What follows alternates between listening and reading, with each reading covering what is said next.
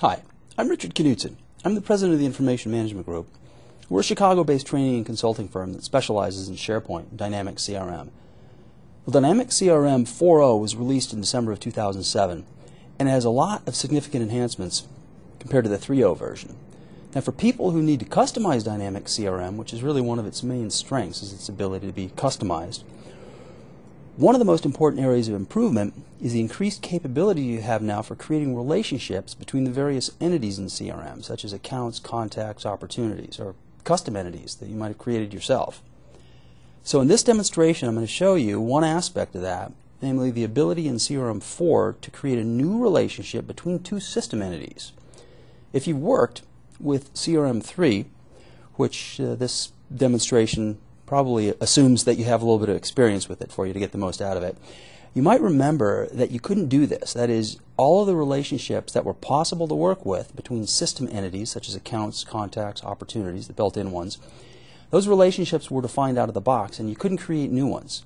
So I'm going to show you an example now of how you can do that in 4.0, and in the process, I'll try to convey why it's important, why you might care about it. So I'll start by navigating to, let's go to the sales area, and let's just open up, before I customize these entities, let's just open up a standard account form. I'll explain what we're going to do here. So on the standard out-of-the-box account form in CRM, we can designate the primary contact for an account. So for Acme Realty, I could go into the primary contact lookup, and I get a lookup against the contact entity. So here's all my contacts, and I could choose somebody and designate them as the primary contact for that account. And that's fine, but what if I wanted to have both a primary and a secondary contact for an account? This is not something that was very easy to do in CRM 3. In fact, it really wasn't supported because it would require another relationship between the account entity and another contact. But now in 4, it's easy to do because of these new capabilities. So I'll close out of here, and let's start by navigating to the customization area. I'll click on Settings, and I'll click on Customize Entities. Now I want to navigate to the account entity and open up its customization form. So we'll do that. There's the account entity. Double click or press Enter on that to open up the form. So now, once this is open, what I'll do here is examine the many-to-one, the so-called this N-to-1 indicates the many-to-one relationships. Now these are the out-of-the-box or the built-in many-to-one relationships that are already defined on the account entity. So you can see here that there's already one that's defined between account and contact. Notice that the name of this is account primary contact, so you can probably guess what this is for. If I open this up and change the display name, for example, suppose instead of primary contact, I'm going to make this one the sales contact. I'll go ahead and do that. Sales contact. Even this, I'll mention, was something that we could not do in CRM 3. We couldn't change anything. Not only could we not add new relationships, I couldn't make any changes to existing ones. So this does show us, even at a pretty simple level, some increased flexibility that we have. So I'm going to save and close that. But now what I really want to do is show you how to create a brand new relationship. So what I'll do here is create this new many-to-one relationship by clicking the button you see here. Okay. And what I want to do here is I want to select the contact entity as the primary entity in this relationship. So I'll go ahead and choose contact. And notice that by default, account is the related entity because we started on this and we're creating this many-to-one relationship. Okay. And now what we need to do is let's give this a name. Instead of contact account, the default, let's go ahead and call this technical contact because we've already identified one of the contact relationships that we have from the account form as the sales contact. So we'll make this the technical contact. And here's the display name, technical contact. Make it a lookup. We'll accept the default value for everything else. And let's just go ahead and save and close this. So most of the work is done for us now. And behind the scenes, what's happening is that CRM is actually creating a new attribute to expose this relationship. So now, really, all I have to do is to open up the account form and expose that relationship. It's going to be in the form of a lookup value that we'll have. So now let's go to the account form. So I choose Forms and Views. There's the main application form. Let's open that up. Now I really want to do two things. I want to make a couple of changes on this form is all I need to do.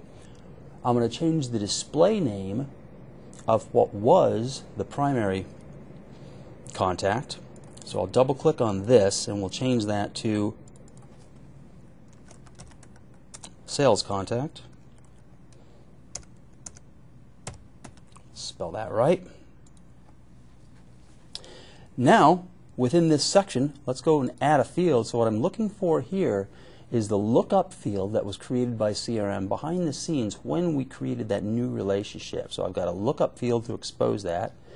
And here it is, technical contact. And let's push it up so that it shows up there right underneath the sales contact like this. So now, I could preview this if I wanted to, but since it's pretty quick, this is relatively small customization, it won't take very long to customize it. I'll go ahead and save this and close it.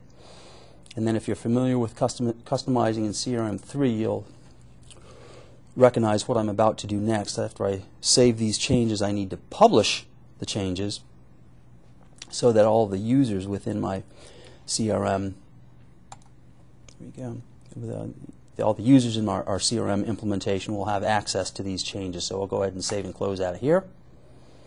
And then I'll simply publish the changes to the account entity. It says publishing customizations.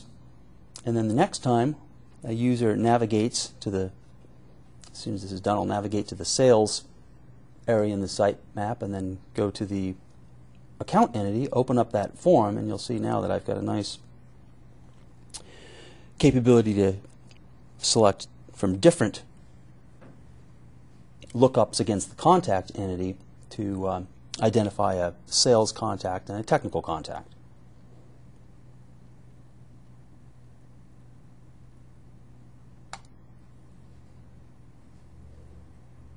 So now the customizations are published. I'll click on the sales area here, where we are in the accounts entity. And if I open up Acme again, now you'll see the fruits of our labors.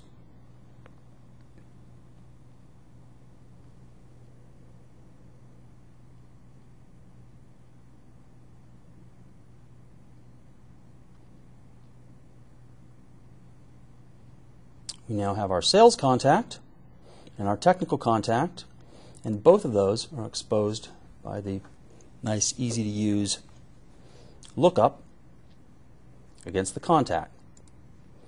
So now I can have two independent lookups for those two different pieces of functionality that I wanted to store here. So this is a good example of a real-world business scenario that this increased flexibility to create relationships gives us in Dynamic CRM4. I hope you found it interesting. Of course, this really just scratches the surface of the new capabilities of the new product. For example, we have a 3-day hands-on instructor-led training class that goes into topics like this and other related ones for people who customize CRM in a lot more detail than I can in a 10-minute demonstration. So if you're interested, feel free to send me an email or visit the URL you see here. And remember that all of our classes can be attended via the web, where we even set up dedicated lab machines for our online students, so you can get the full hands-on instructor-led experience even if you can't come visit us in person in Chicago. Thank you.